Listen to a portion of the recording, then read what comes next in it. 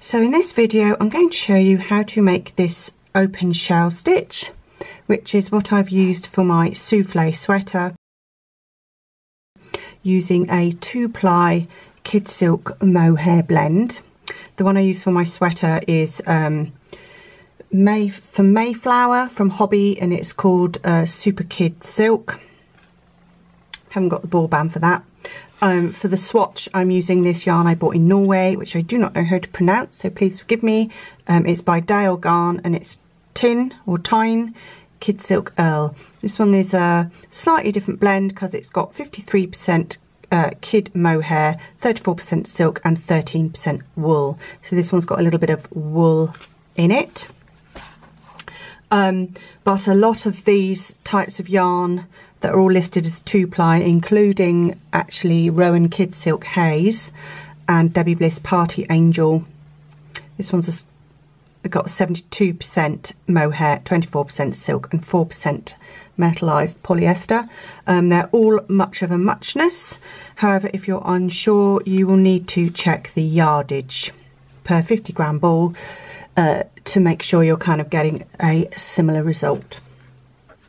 So why this stitch pattern? Well, it's quite well known that crocheting with kid silk or mohair can be a little bit tricky in regards to frogging. So when you try and undo your work, all these little filaments tend to mesh together and make it really difficult to undo. Therefore, stitches that are worked into spaces rather than into actual stitches tend to be much easier to work and frog, because it's also quite difficult with this sort of open lacy effect to see. Oftentimes it's difficult to see where the tops of stitches are and where you're meant to be going.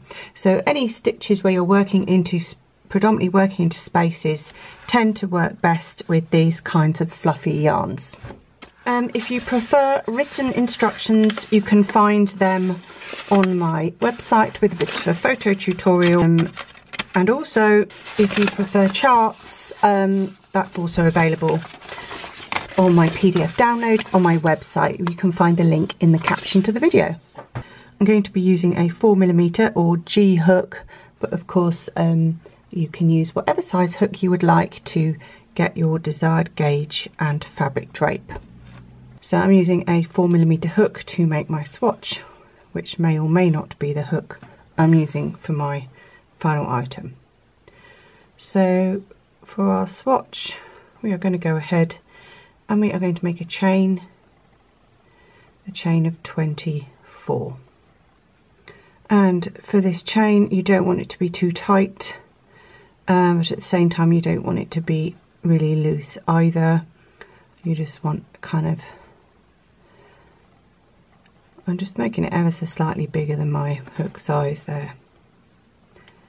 So that's my chain of 24. Next up, we're going to make our first open shell stitch, which is the main feature of this pattern. So we're going to do that into the 6th chain from the hook. I like working into the back ridges. So I've rolled my chain over. It is a little bit difficult to read this chain. This is just a swatch when you come to make the if you're using this stitch to make my sweater, don't worry, we won't be working into a chain like this. We'll be starting off with something else. This is just to help us get make our swatch to make sure we got the right tension. So I'm going to go into the 6th chain. 1, 2, 3, 4, 5, 6, which is there. As I said, I like working into the back ridge. I'm going to put 2 double crochets, which in UK terminology is 2 trebles. 1,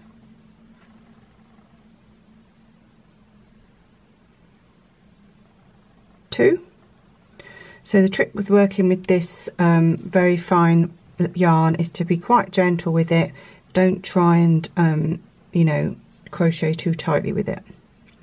Next up, for this open shell stitch, we're going to do a chain 2 and then 2 more double into that exact same chain. So I'm just making sure that chain 2 wasn't rolling around my hook. too much. Okay, so it should be looking something like this. You've got this chain section here, and then your first open shell stitch. So part of this chain that you've made, if we put a little imaginary bend in there, part of this chain that you've skipped, part of it is the bottom, and then 3 of these chains are counting as the first stitch of the round. Next up, I'm going to skip 4 chains, 1, 2, 3, 4, and into the 5th chain, so I'm going to yarn over, into the 5th chain, I'm going to make another open shell. So I'm going to put 2 doubles, which is a UK treble. So make sure you've got a good free flow of yarn. So 2 doubles or 2 UK trebles, chain 2, and another 2 doubles or 2 UK trebles into the same stitch. So that is the second open shell stitch made. So that is the sequence. It's skipping 1, oops, do a yarn over first, skipping 1, 2, 3, 4, and then into the 5th chain doing another open shell, which is 2 double, chain 2,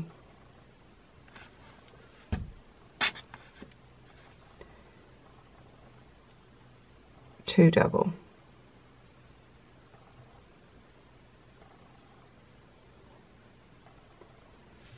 We've now got 3 shells. Let's make another shell. So skip 4, 1, 2, 3, 4 into the 5th shell. This 5th chain, rather not shell, you're going to make a 4th shell, which is 2 double, 2 UK treble, chain 2, and another 2 double, which is 2 UK trebles. So you should have 4 shells. And this yarn is so pretty with the different colours in there. I bought this yarn in Norway actually. And the last thing we do to finish off this row is to skip 2 and place 1 double, get in there into that very first chain that you made. So end of row 1 should be looking like this. You've got this chain bit at the beginning, which is counting as part of the base, but then also 3 of those chains is your first stitch. You've got 4 shells and then 1 double at the end.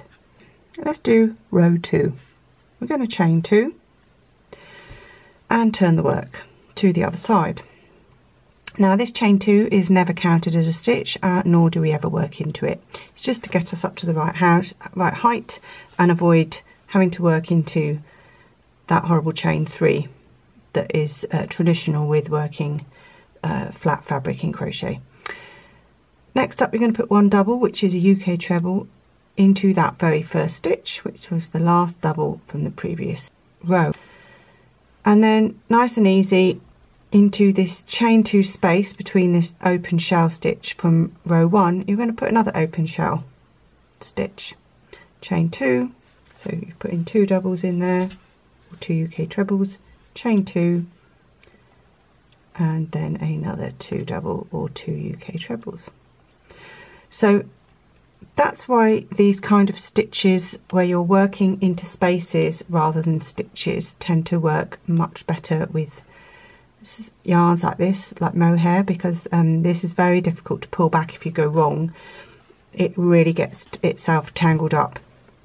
But if you're working into spaces rather than stitches, it's quite difficult to see tops of stitches with this yarn, so it's much easier to work into spaces, and B, this causes less tangling than going through tighter areas such as stitches. So obviously we are at the beginning and end of the rows, but if we had to frog this or rip it back, it wouldn't be quite as difficult or virtually impossible as it would be if we were working into actual proper parts of the stitch. Anyway, so let's jump across to the next chain 2 space in the next shell, and we're going to put another open shell. So that's 2 double, chain 2,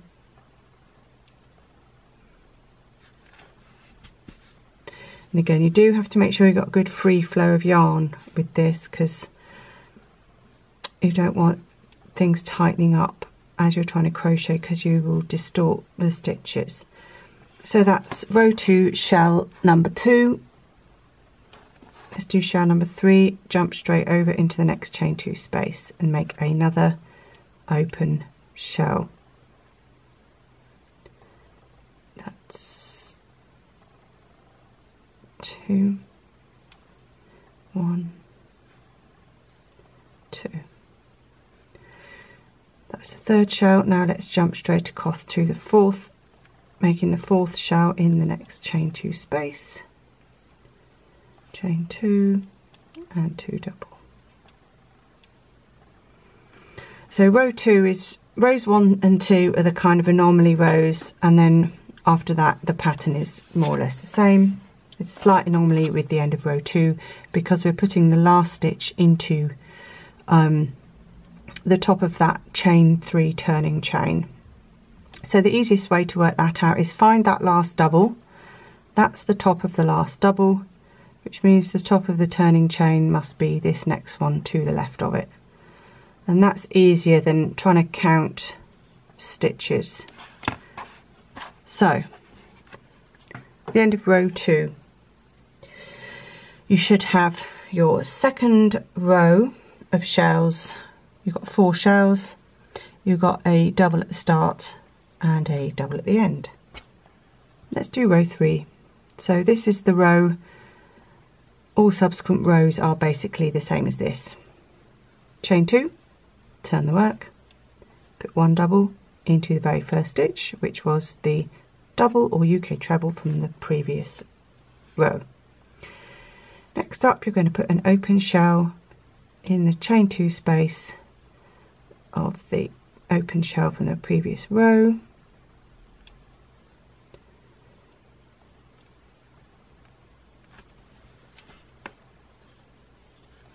And you're going to do that another 3 times.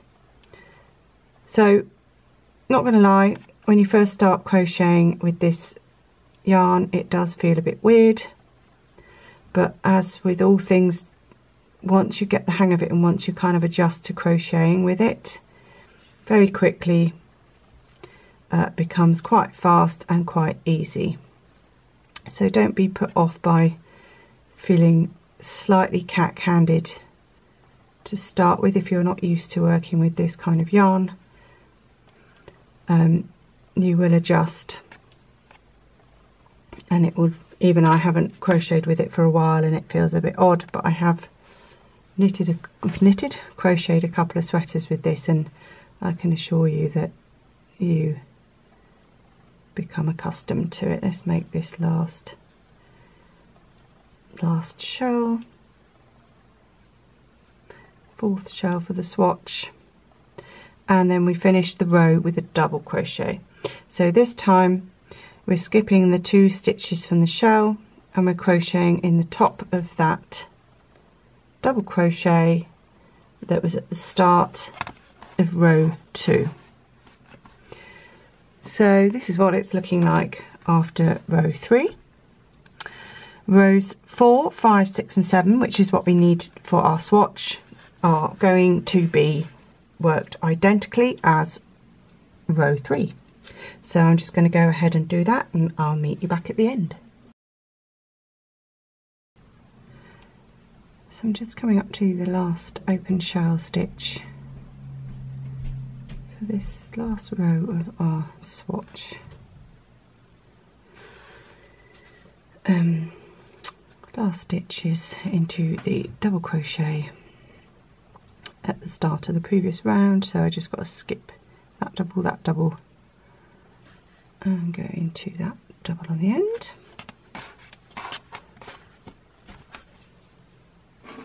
And cut the yarn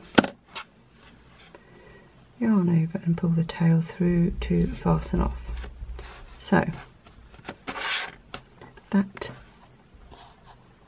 is my swatch.